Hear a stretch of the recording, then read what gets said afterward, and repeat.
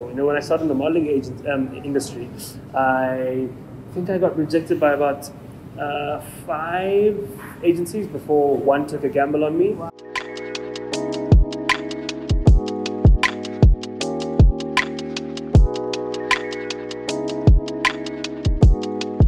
Hi guys, welcome back to another episode of the Black Excellence series. Today we are sitting here with Maps and he is going to share his journey of entrepreneurship with us. Maps, how are you doing? Good, and you? I'm good, thanks. Are you ready to get right into it? I'm ready to get right into it, yeah. Okay, let's go. So the first question is, tell us about yourself. Who are you? Where do you come from? What do you do?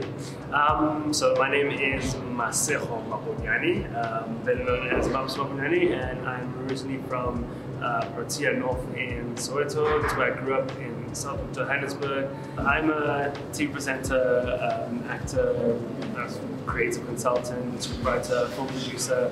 I work in fashion, media, entertainment across the board in kind of different facets of what I just mentioned right now. And then I'm also in entrepreneurship, so food retail, like businesses like Buns Out, and a couple of things within the tech space and the financial space as well. What led you down the path of becoming a media personality? It was a mistake, actually. A mistake? If we specifically focus on that. Yeah, so when I was in my final year in high school, in matric, my dad's company got liquidated and my mom had unfortunately been employed for a couple of years. And we were faced with a couple of challenges that then needed us to that then needed me to kind of innovate as much as possible or come up with a way of being able to make money, save money, and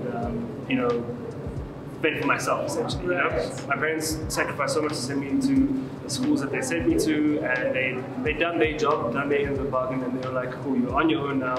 See what you can do to keep yourself going." And I wanted to be able to save money to go to varsity, so I took a gap year in my initial year, and I worked quite a bit. And how I got into the media industry was because when I had just finished matric, as I mentioned, the following year in that gap year, in January, my school sports master had found out about this audition for a schoolboy rugby show. And they were looking for someone who they felt would be perhaps like dynamic and love sports and be able to speak in front of the camera and be able to kind of like carry a show. And it's something I'd never done before, but he's like, "Oh, there was this kid who has just matriculated and I think he'd be your guy." And I went for the audition, and I think I had the audition the next day after I found out about it when he called me. And I did the audition and I got the job, and that got me started on television. From that point, one thing led to another, and managed to get quite a lot of experience across the industry in different ways. And now I'm here. Yeah. So there's something that I believe in, which is when you are meant to be somewhere, you will find yourself there, whether it is intentionally or someone recommends you for a job that you had no intention of ever doing, but you will find yourself there because that is fate, that is destiny. However, then it is up to you to give it your best, to work hard, to learn, and to take over. 100%. I mean, with me, there's absolutely no doubt that it was all serendipitous to have ended up even starting out within the industry, because I thought, okay, cool, I love people, I love sports, I love talking, I love television, I think maybe I could do this thing. And so it's also about like meeting that perhaps moment of like preparation in different ways, of like knowing who you are, and then how when opportunity meets that, taking that opportunity with both hands and making the most of it. And I've always been that person who, I'm in that position now and I've got this opportunity, I'm going to make the most of it, and I'm going to make sure that I do it as well as I can, and I'm going to do it damn good, otherwise there's no point in doing it at all. And so I think that's always something that's like very, very important to keep in mind, that like never kind of like half-ass the effort that you put into something, and that will always put you in good stead. And ensure that like whatever it is that you're actually after, always ensure that you're prepared, because it's while you're doing the preparation that as soon as the opportunity comes, you can absolutely take advantage of it and set yourself up. What is something you wish you knew about your line of work before you started it. So I want two sides of this answer. Okay. I want a side of the media side, and I also want a side of the business. Okay. Yeah. Something I wish I knew before I started in the media side was that it was cutthroat. And not everyone is going to be your friend, not everyone is going to be kind, not everyone is going to give you or treat you in the way that you deserve or feel you deserve. You must make sure that you earn every little bit, and even when you get to that point, it's still going to be cutthroat. And that, literally nothing about it is easy. It will be a challenge. You will have a lot of great difficulties trying to put yourself out there, climb that ladder, whatever it might be. Right. If I just knew before, I'd be able to prep my mind for, because I always see the best in people. And that's a lot of time is much to my detriment, because it's easy to get taken advantage of, it's easy to be fooled. It's important to just know that you're going to need a lot of thick skin and a lot of persistence and perseverance and understanding, and not take things to heart, but keep kind of like knocking at those doors without also then being despondent about your own future because things aren't going your way. From the entrepreneurship business side, it's definitely the fact that it's not what it seems like when you work for yourself. It's like raising a baby when you start a business. It's raising a child, right?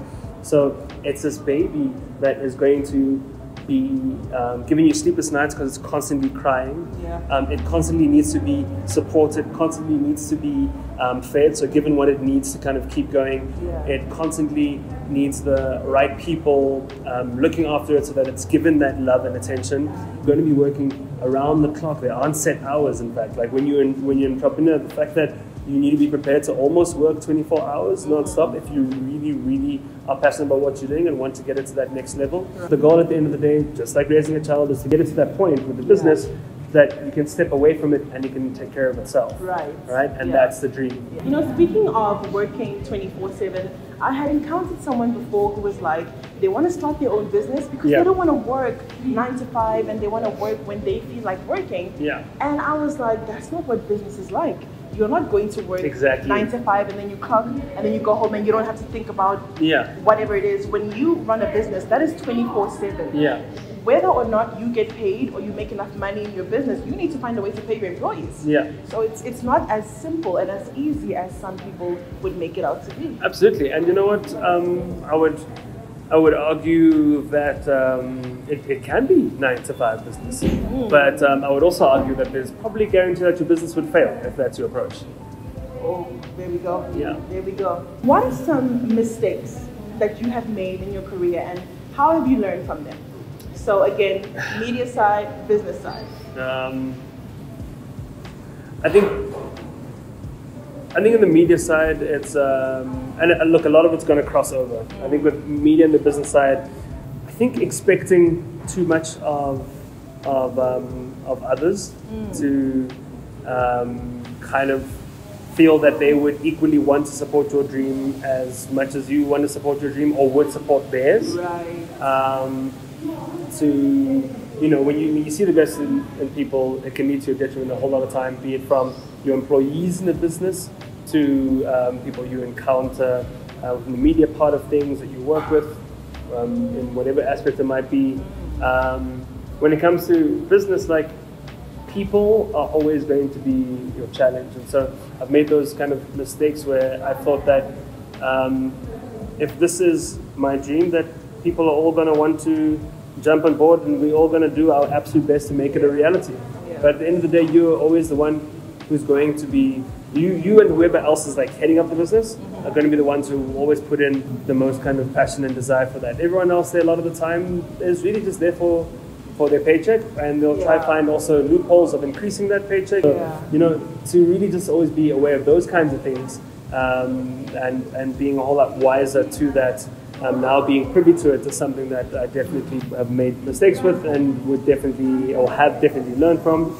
And I'd say as well from the media side, there was just a little bit too much pressure for things to happen and turn out your way, and feel that you kind of like deserve and they should have been yours or whatever it might be. and lamenting that, and then as a result not really feeling good enough because why if I did that as well as I think I did that, did I not get that gig or job or whatever the result that I wanted? But it's understanding that when it's your time, it's your time. When it's your season, it's your season, and things happen at the right time for you when you are ready, and you just have to be again ready to take that opportunity. Because also when these opportunities come, when they come at the right time, the opportunities can still come at the right time and you not be ready. Yes. Right? It's about learning how to deal with that pressure, because when it gets hot in the kitchen and things start sizzling up as they are now, and you don't know how to deal with that, then that's when things start to fall apart. Now, leaning more into the media industry, what is something that you think people should know that they don't ordinarily know? Now, when it comes to media, I think everybody glamorizes it, and we have an expectation of how media personalities live and what the industry is like, that everything is a dream, it's bliss and glam. But what is a harsh reality about the media industry? I think within the media world, the harsh reality is probably the fact that it's not as glamorous as it looks. It's not as shiny as it looks. People are genuinely struggling out there. Like, artists are putting in so much work and nothing is yielding for them to support themselves the way they'd like to. It's not that if you make it into the media industry that you're immediately going to be a success. And even when you become a success who's got television shows, doesn't mean you'll have enough money also to look after and sustain your lifestyle. There's so much that has to go into that. There's so much that has to go your way. And there's so much you have to be ready to continue to kind of like make sacrifices for, to continue to get to where you're trying to get to. But these things take time, and you have to be prepared to roll with that, to ensure that you're not immediately disheartened as soon as things kind of fall off the wagon, and that you can handle that pressure and that disappointment. As any business, sometimes you have to be putting in more money than what your business is releasing to you. 100%, absolutely. If someone today is like, you know what, I really want to be in the media industry, I'm interested in, presenting or modeling, where would you recommend that they start? There's really only one way of dealing with it. If you want to go into those kinds of things, you need to go into the internet, go into Google, find out who these modeling agencies are, who the casting directors are, all those kinds of details, and get in touch with them. But make sure with that, you're ready to send them a reel or video of you doing your presenting or your acting, a portfolio of your photos of modeling is what you're going after. Like, they're going to want that with like different looks, different styles of presenting, all the different types of skills you can offer when you do that in front of the camera. Acting, what's your range like? Have all that ready, go into the internet and actually get the contacts of these companies or these agencies and get in touch with them like that. And a lot of the time, obviously, you might actually not get them responding or whatever it might be, but it's all about being persistent as possible. When I started in the modeling industry, I think I got rejected by about 5 agencies before one took a gamble on me. Wow. And 5? Yeah. And once that happened, I had about 4 of those 5 who then realized in about a year's time, because as soon as I started taking off, things started happening more and more for me. About 4 of those 5 were trying to see how we could negotiate and talk again. And it's really important that you just continue to back yourself and just go. If you want to go into something like presenting and acting as well, we have so many great opportunities right now on social media, so make the most of social media. There's very little excuse right now to not be seen out there for what you have to offer with how much access social media gives us. So if you want to be a presenter, then you can even start it on your phone. Start that YouTube channel, start that hosting your own show, get yourself out there, get the followers, get the numbers, and put yourself all over the platforms. These things start spreading like wildfire.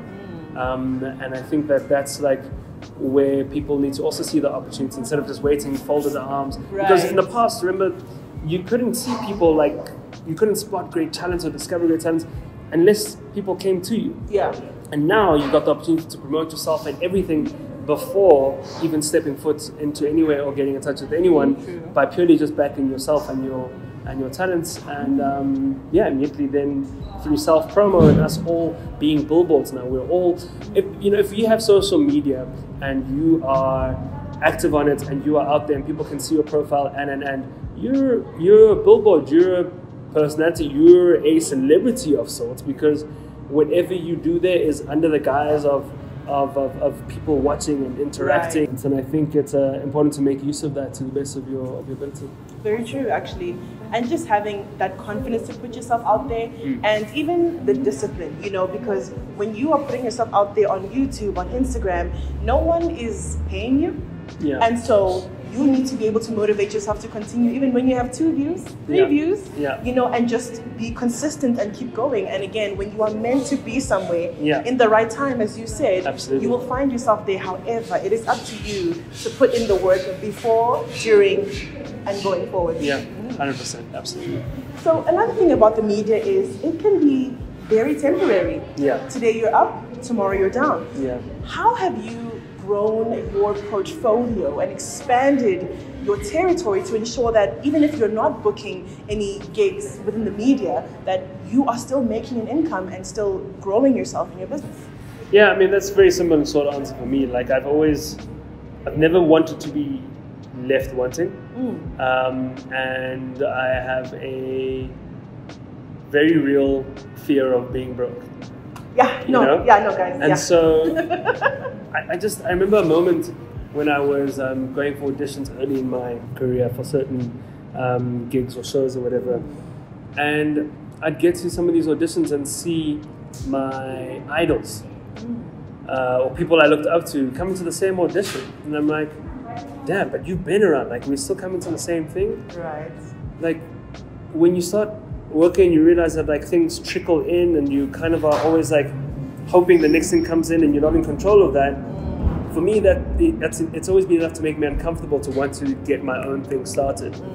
And so I think that's where my curiosities come into hand, and my several interests and several spaces of knowledge that has allowed me then to be able to tap into all of that and want to expand and diversify my portfolio as much as possible, so that I've always got different sources of income. I never want to be in that position where I'm just like, please gapo, but like I really would. Yeah. I just need it, and I never wanted to be the one that isn't in control of a lot of my own destiny. And to a certain extent, like I've wanted to know that whatever happens in one part of my life, I can still be just fine, and in another part I can still be fine. And so that's a key, and the real secret to the success of diversifying is what it affords you afterwards. But that's also like a luxury point to get to. Like you have to first build up that first thing, and then once that's kind of like got some sort of momentum, then you can think about doing other things. But for a lot of people, the challenge first is to break into that first thing before you can even have these other conversations. Also, like not everyone is entrepreneurial, not everyone is an entrepreneur. So it's also fully respectable for me when people just want to focus on that one thing and just do that and nothing else. But also very real of the country and industry that we live in here, and knowing that that's not always going to give you the life that you wish for yourself. So it's important to get ahead of the game and try be the one who is giving the opportunities and not always the one that's wanting to be given the opportunity. Right. You know, again, with what you're saying, I strongly believe that to live is to give. Yeah. That you cannot base your entire business, work, career on what can I receive, what can I do for myself. But the moment you open up your mind to giving and you say, how can I serve other people? How can I give back? When you invest in your community and in others, it will come back to you. Yeah, absolutely. So, Maps, we're sitting here, we're doing an interview for the Black Excellence series. So of course I have to ask you, what is Black Excellence to you? You know, I think for too long as Black people we've been kept in the shadows of a lot of actually great world successes, things that are lauded throughout from hundreds of years ago, which actually had Black people behind them, right? And then it would be something that would never be recognized because of how we've always been touted and positioned in an inferior manner through a world that is predominantly through a white gaze. And Black excellence, for me, more than anything else, is like seeing how even through that we've maintained a great deal of dignity. And so for me, it ends up being a personal thing of like it's essentially the pursuit of quiet excellence, because that's something we've always done really, really well. The real excellence lies in its quiet pursuit. How you can make things happen non-stop when no one is watching, when no one is shouting, when no one is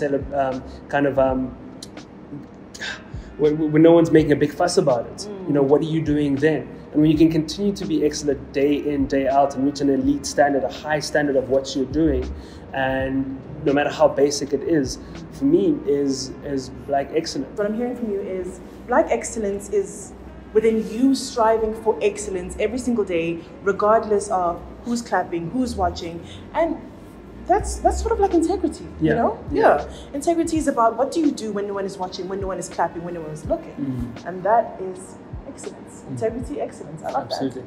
So the last question we have for today is, what advice do you have for someone who would like to find themselves in your shoes, whether it's in business or entrepreneurship, media?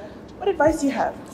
I mean, when it comes to food retail, especially with the way things are right now, it's very hard to not be kind of candid and say, don't do it. But, you know, if you have great kind of aspirations to enter into any of these industries, I'd say put in a lot of that work that that I aforementioned, that we spoke about a little bit earlier, around ensuring that you do the research that is done, make sure that you're always prepared, make sure that you're ready for any of those opportunities, to be able to take them with both hands as soon as they present themselves. And more than anything else, while you're doing all of that, ensure that you're patient, both with yourself and everything that is out of your control. Right. You know, if you get frustrated, that's when you can start to veer away from the things that you really are looking to do, because you feel like your time's not going to come, it's not going to be, the opportunity is not going to present itself where you can honestly possibly excel, or reach that goal, or achieve what you want to.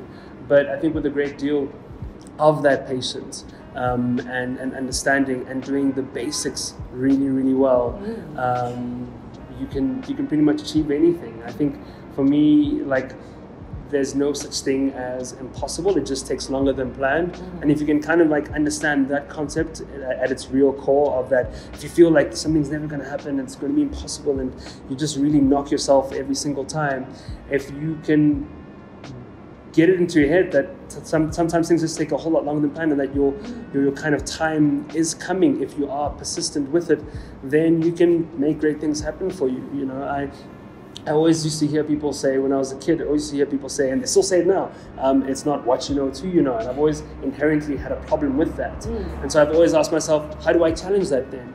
It's the fact that if you're willing to put in the work with what you do, if you're passionate about what you do, and you have that love, and you're willing to do whatever it takes to do what you're doing, and you just kind of are working at it every single day, then you flip that whole nation of, it's not what you know, it's who you know, into becoming the person that the who you know wants to know, because you're so damn good at it, and so they can't ignore you.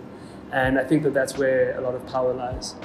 So guys, there you have it. There's been a lot of good advice within this video, and I hope that as you're watching this, that you are inspired, that you've learned a lot, and that you will get up after you've subscribed and liked this video and go out and chase your dreams. Max, thank you so much for sitting with us today. Thank you very much, and good luck with the show. Thank you. Hi, this is Maponyane, TV presenter, media personality, and business entrepreneur, and you are watching the Black Excellence series with Bonita Denya.